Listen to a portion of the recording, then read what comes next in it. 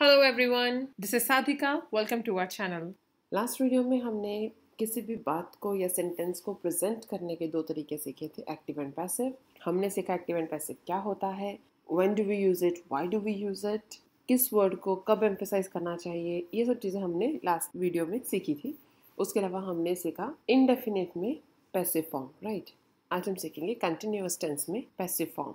इस वीडियो में हम सीखेंगे the use of active passive continuous tense while speaking. जब हम बात करते हैं तब कंटिन्यूअस टेंस कैसे यूज करना है एक्टिव पैसिव फॉर्म में, passive form of sentence in continuous tense में पैसिव के रूल्स करेंगे, interesting facts about one of the tenses, कुछ इंटरेस्टिंग फैक्ट्स पढ़ेंगे किसी एक टेंस के बारे में, and practice sheet. First in continuous tense is present continuous tense. Active का रूल हम कर चुके हैं टेंसेस में। पैसिव के बारे में हमने चार चीज़ें जो हैं वो सीखी थी। वो कौन सी चार हैं? फर्स्ट, ऑब्जेक्ट जो है वो सब्जेक्ट की जगह आ जाएगा और सब्जेक्ट ऑब्जेक्ट की जगह आ जाएगा, दोनों की जगह आपस में बदल जाएगी। उसके बाद जिस टेंस में हम पैसिव फॉर्म बना रहे हैं उसकी वर्ब आएगी, हेल्पिंग वर्ब। फिर हमने किया था पास्ट पार्टिसिपल फॉर्म आएगी, that is third form of verb. और हमने किया था बाय लगेगा सेंटेंस में सब्जेक्ट से पहले। तो ये चार चीज़ें तो एज इट इज ही रहेंगी, सब्जेक्ट ऑब्जेक्ट की जगह आपस में बदल जाएगी, हेल्पिंग वर्ब आएगी, थर्ड फॉर्म ऑफ वर्ब या फिर पास्ट पार्टिसिपल फॉर्म आएगी वर्ब की, और बाय लगेगा। कंटिन्यूअस में हमें और क्या क्या चाहिए, चलिए देखते हैं। एक्टिव का रूल ऑलरेडी हमें पता है, सेंटेंस है I am delivering a lecture. अब वर्ब कौन सी लगी है इसमें? Is M R. Is M R हमने इनडेफिनेट करते हुए पैसिव फॉर्म में लगाई थी, लेकिन कंटिन्यूअस में ऑलरेडी एक्टिव फॉर्म में इज एम आर वर्ब है, तो हम इस वर्ब को चेंज नहीं करेंगे, ये verb as it is use करेंगे। हेल्पिंग वर्ब जो है इज एम आर, इसको एज इट इज यूज करेंगे। जैसे सेंटेंस है I am delivering a lecture. आई कौन है? Actor. Am helping verb, delivering verb है, deliver plus I N G. A lecture object. अब क्या करेंगे, अ लेक्चर को सेंटेंस की स्टार्टिंग में ले आएंगे, ऑब्जेक्ट आगे आ जाएगा। सिंगुलर है, थर्ड पर्सन सिंगुलर, इज लगा देंगे, अ लेक्चर इज। अभी क्या है, हमने हेल्पिंग वर्ब लगा दी। अब वर्ब की तो थर्ड फॉर्म लगनी है और थर्ड फॉर्म के साथ आईएनजी नहीं आता, तो हम आईएनजी जो कि दिखा रहा है कि प्रोसेस में है, कोई चीज एक्शन चल रहा है, आईएनजी के लिए हम क्या लगाएंगे? B plus ING. तो हम क्या लगाएंगे? अ lecture is being, B plus ING, being delivered, third form, delivered by, subject I changes into me, so a lecture is being delivered by मी। इसको नेगेशन लगा दो, नेगेटिव बन जाएगा। I am not delivering a lecture is not being delivered by मी। हमें पता है कि हम हेल्पिंग वर्ब के बाद नॉट लगाते हैं, तो हमने इज के बाद नॉट लगा दिया। So object is M R plus not plus being plus third form of the verb plus by and subject. Interrogative, M I delivering a lecture, helping verb starting में आ गया, तो हम पैसिव में भी हेल्पिंग वर्ब स्टार्टिंग में लेके आएंगे। is then object, a lecture, बाकी का रूल सारा as it is, being delivered by me, same sentence same rule, right. Affirmative जो है वही सेंटेंस हमने यहाँ पे बनाया, सिर्फ हेल्पिंग वर्ब हम स्टार्टिंग में ले आए। अफर्मेटिव में था अ lecture is being delivered by me, interrogative में हमने किया is a lecture being delivered by me. Then M I not delivering a lecture, negative interrogative, M I not delivering a lecture, is a lecture not being delivered by me, is M R लगाया, object लगाया, not plus being, third form of the verb, bye and subject question mark. This is a present continuous tense passive voice. Past continuous tense passive voice, सारे rule same है, exactly same है। Indefinite tense इतना भी difference नहीं है इनमें, एक ही चीज़ है जो हल्का सा डिफरेंस क्रिएट कर रही है, वो है हेल्पिंग वर्ब। प्रेजेंट कंटिन्यूअस में इज एम आर थी, पास्ट कंटिन्यूअस में was verb, that is all. Past continuous का एक्टिव है Monika was taking care of her grandfather. Same sentence है, Monika subject actor, taking verb है, okay, of her grandfather is object. Take care जो है वो इकट्ठा रहेगा सेंटेंस में, okay. So Monika was taking care of her grandfather, object है हर ग्रैंडफादर, आगे आ जाएगा पैसिव में, हर ग्रैंडफादर वॉज, आईएनजी के लिए बीइंग, टेक की third form, taken care. Preposition है जो मैंने लास्ट में बताया था कि अगर प्रपोजिशन आता है वर्ब के बाद वो एज इट इज रहेगा सेंटेंस में, तो इकट्ठा है टेकिंग केयर ऑफ, तो हम पैसिव में भी उसको इकट्ठा रखेंगे, being taken care of bye Monika, okay. So object, फिर आपका जो हेल्पिंग वर्ब है वॉज या वर, being, third form, bye and subject. Negative इसको करेंगे तो हर grandfather was not, helping verb के बाद नॉट आएगा, was not being taken care of bye Monika. Interrogative करेंगे, हेल्पिंग वर्ब स्टार्टिंग में आ जाएगा, was Monika taking care of her grandfather, was her grandfather being taken care of by Monica. Was her grandfather being taken care of by Monica? Last is negative interrogative. Negative interrogative में क्या होता है, सारा sentence again same, जैसे हमने negative sentence बनाया उसी sentence में अगर हम हेल्पिंग वर्ब को स्टार्टिंग में ले आए तो वो नेगेटिव इंटरोगेटिव हो जाएगा। जैसे हर grandfather was not being taken care of bye Monika. ये हमने नेगेटिव सेंटेंस बनाया था।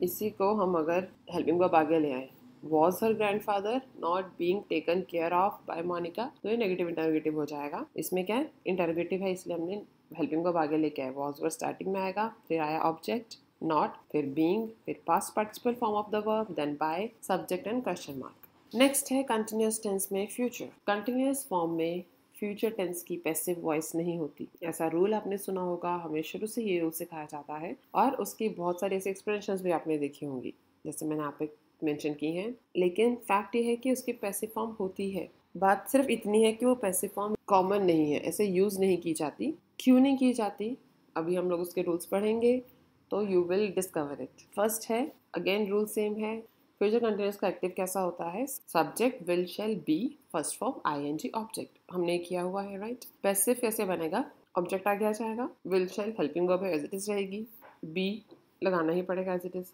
ओके, क्योंकि फॉर्म कंटिन्यूअस है तो बीइंग भी लगेगा। देन पैसिव फॉर्म है तो थर्ड फॉर्म भी लगेगी, bye and subject. So Sahil will be planning a party will be being planned by Sahil. Okay, a party will be being planned by Sahil. Negation बनाएंगे तो a party will not be being planned by Sahil. Not दोनों के बीच में आएगा will और be के, क्या हमें पता है क्यों, we had done it already. Next interrogative, will Sahil be planning a party? Will a party be planned? No. Will a party be being planned by Sahil? Right. अगर आप ऐसे लगाओगे will a party being planned by Sahil, that's incomplete. Will a party being planned by Sahil? Will a party be being planned by Sahil? That sounds like a sentence. तो क्या है, helping verb आगे आ जाएगी, then object be plus being, third form by, subject and question mark. Negative interrogative बनाएंगे तो will Sahil not be planning a party?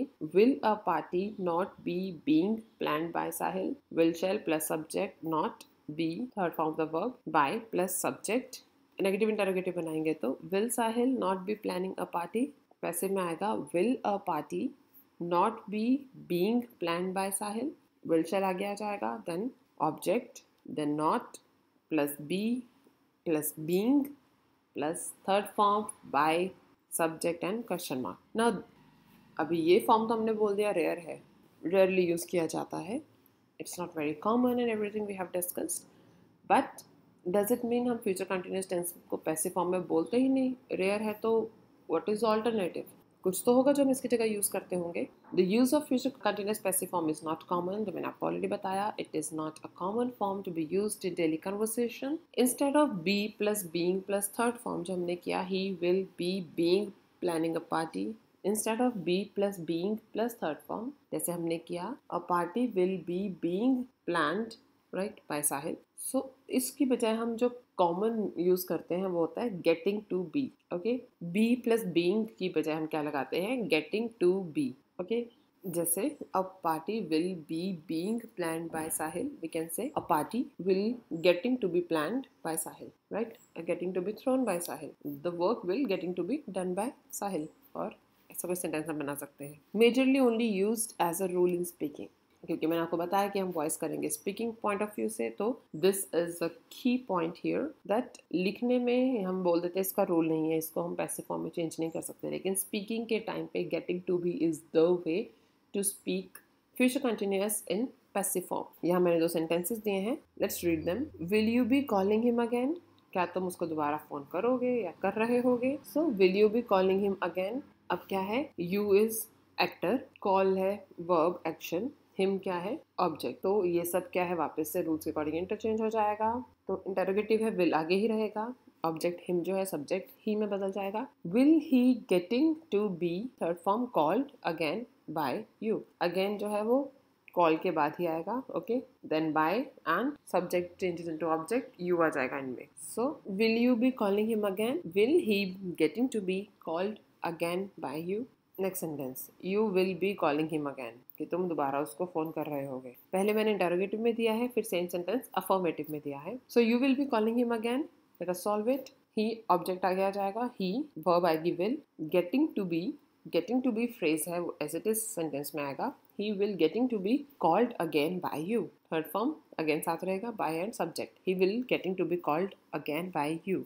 Revise कर लेते हैं एक बार। हमने प्रेजेंट कंटिन्यूअस टेंस किया, प्रेजेंट कंटिन्यूअस में हेल्पिंग वर्ब जो इस एम आर है एज इट इज रहेगी, पास्ट में वॉज वर्ब रहेगा, एंड फ्यूचर में विल बी शैल बी ही रहेगा, राइट, उसको चेंज नहीं करेंगे। देन प्रेजेंट एंड पास्ट में रूल क्या आएगा, object plus is M R या फिर जो भी हेल्पिंग वर्ब है सेंटेंस की, जैसे प्रेजेंट की इज एम आर और पास्ट की was were, plus B and I N G that is being, plus third form of the verb that is past participle form of the verb, plus by and subject. तो past का भी same rule है। एक sentence करके देखते हैं, we were playing hide and seek. We were playing hide and seek. Hide and seek एक game का नाम है। सो हाइड एंड सीक क्या है, singular. Hide and seek was being played by us. Present में बनाएंगे तो hide and seek is being played by us, right. Then हमने किया फ्यूचर का कि रिटर्न में हम लोग बोलते हैं इसका कोई रूल नहीं है पैसिव फॉर्म क्रिएट करने के लिए, लेकिन स्पीकिंग में हम लोग इसका रूल यूज करते हैं, बी प्लस बीइंग का रूल। ऑब्जेक्ट प्लस विल और शैल plus B plus being, third form by subject. जैसे हमने सेंटेंस किया था, a party will be being planned bye साहिल। लेकिन फिर हमने क्या कि हम जब स्पीकिंग में पैसिव फॉर्म लाते हैं फ्यूचर की, तो हम इसमें बी प्लस बीइंग के बजाय गेटिंग टू बी यूज कर सकते हैं। जैसे party will getting to be planned bye Sahil, right. अब है practice sheet, here are few sentences. In sentence को आप सॉल्व कीजिए। कोई क्वेरीज हैं, कोई डाउट्स हैं तो आप कमेंट बॉक्स में ज़रूर मेंशन करें। I'll see you again with the next video. Till then, take care. Keep watching the videos and learning with us. If you have not subscribed the channel, do subscribe it. And if you like the video, show us by hitting the like button. I'll see you in the next video. Thank you for liking and subscribing. Take care.